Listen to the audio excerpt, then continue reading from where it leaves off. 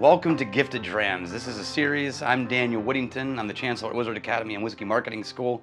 And we were looking for a way to talk about whiskey that brands had sent in that I thought you guys might be interested in. And so what we're doing is put all of them into a hat. So I don't ever review them in any specific order. I just sort of grab whatever's next. And I don't look. I was just looking. I don't look. And I pull out one, and I go into it completely blind. I'm going to pull it off the shelf. I'm going to pour it. I'm going to give first impressions, and then I'm going to get out my laptop, and I'm going to Google all the things that I can find about it, and we're going to learn about it together. So other than having received these bottles from the brand who was hoping I would review it, I don't really know anything about them, and I should not look. What do we got here? Sorry. That was, I grabbed two. No, I'm not going to do that one because I just did Waterford. I should probably pull that one and put it back. What's the point of a hat if you don't actually take what the first one was?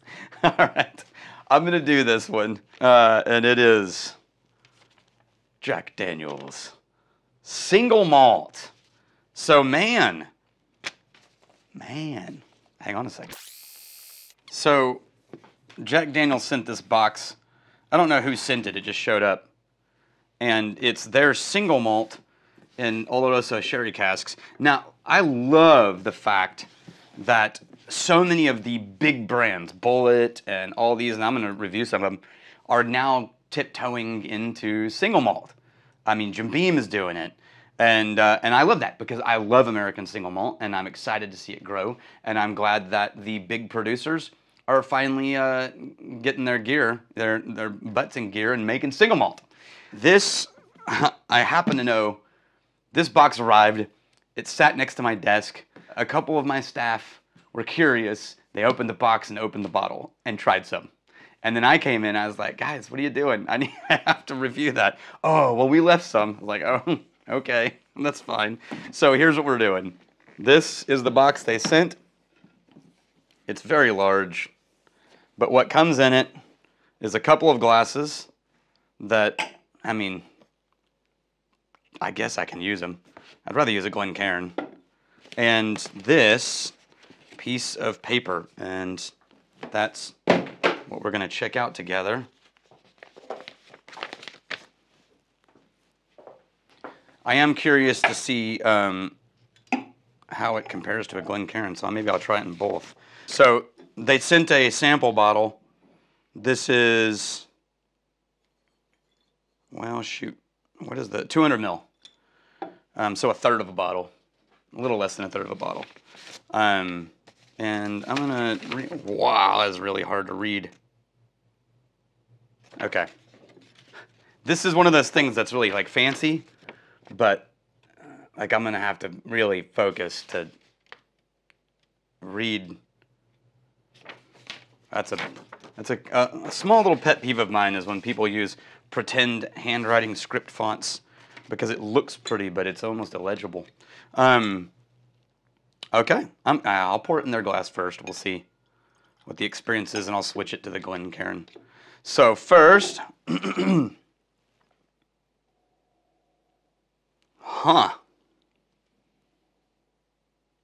I would not have picked that as a malt.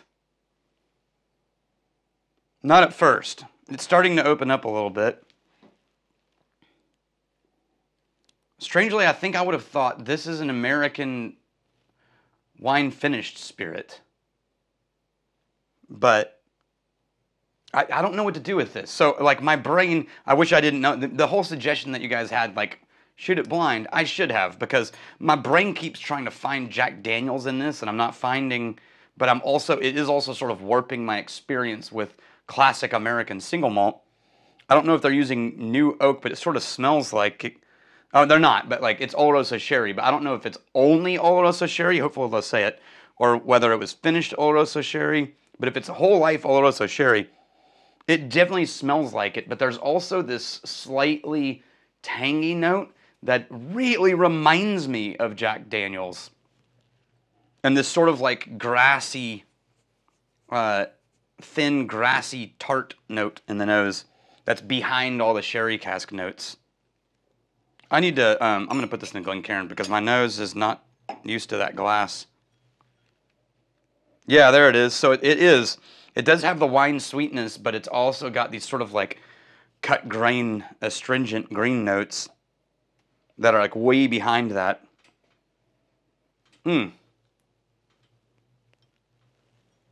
Oh, okay. Huh. That's strange. So it starts as this like hard candy, and then it goes slightly like a sour tanginess, and then it finishes with candy. This is one of the sweeter, like super hard candy, sugary malts that I've ever had. It really is in the direction of like a Jolly Rancher. Ah, it's really weird. Okay. Dear friends and or ambassadors, thanks for joining me in the global unveiling of the first American... Oh, the first American single malt available exclusively to global travelers. So this is a travel market. I don't know that I feel like is that really true? But our distillery team has leveraged 150 years of whiskey making, yeah, this is Jack Daniel's, to create this exclusive innovation of one-of-a-kind American single malt. A new take on the timeless traditions of single malt Scotch. Crafted 100% malted barley, yeah, of course. Everything done in Lynchburg, because it should. It goes through the charcoal mellowing process. That makes sense. And then matured in, there it is. Matured in charred American white oak and finished in Oloroso sherry casks. Bottled at 40. So they're doing new oak. That's what's throwing me on this thing. I don't know that they are. They don't say anything about this. Maybe we'll find out in a second. I don't know that it starts in new oak, but it sure tastes like it's got those like super heavy wood sugars density of a new oak beginning. Because for as dark as this is, it doesn't come across as pure sherry. It comes across as woody and oak. And then a little hint of sherry. Like the sherry is pretty subtle. And it really shows up in the palate where it turns into hard Jolly Rancher candy. It's not my favorite. It's so sweet. And it's kind of papery, thin, hard candy, sugar sweet. That it's lost me a bit. This is not my preferred flavor profile. If you like Jack Daniel's, and which, there's some really great Jack Daniel's whiskeys. This might be a really interesting, and you aren't a fan of Scotch. This might be a really interesting tiptoe into the direction of American single malt. Because it will bring along with you a lot of the things that you like about Jack Daniel's, which, feels fair. I mean, you do want to maintain a distillery profile at some level and not just invent a whole new category that doesn't align with any of your brand or your drinkers who like your whiskey. So on a pure business level, this is probably a smart decision. From the perspective of somebody who loves American single malt, this flavor profile is outside of my preferences. I'm going to switch to my laptop. I'm going to do a screen record so you guys can see. And then Jack Daniel's single malt. Ooh, I misspelled that, but I'm not going to change it. There's not a lot of... It is a travel exclusive. Let's see what Breaking Bourbon has to say about it, because those guys always do a great job of giving you a solid synopsis. All right, so this one is... okay, for clarity purposes, a travel exclusive, in my experience, means it shows up in duty-free shops.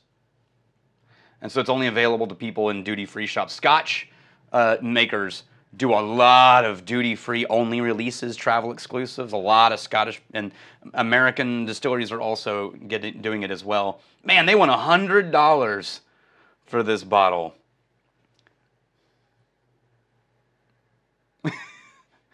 So they had one. He says twice barreled. Yeah, because we just read that. They're about 5 years old, then finished in sherry casks. A blend of 100 sherry casks, and those are large barrels, translates to about 250 53-gallon barrels.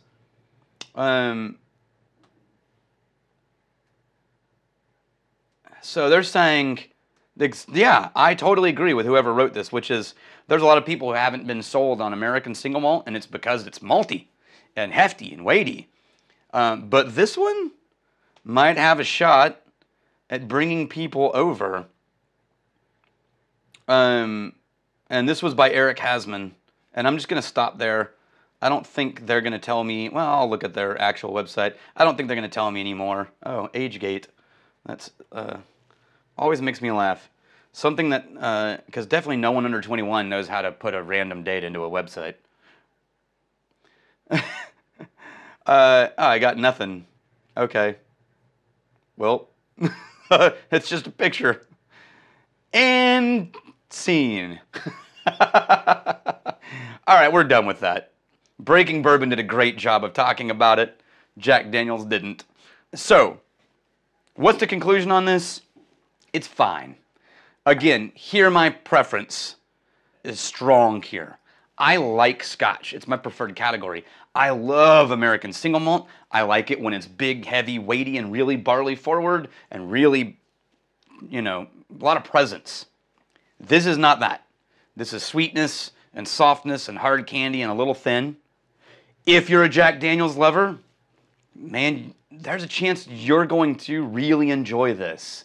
And it might be a great foray into American single malt. And from that category, well done, Jack Daniels. We need more people drinking American single malt. And maybe this will help. If you are used to single malt, it may not be your favorite thing. And on that note, cheers to you. Oh, banana bread. Anyway, I'm really glad you're here.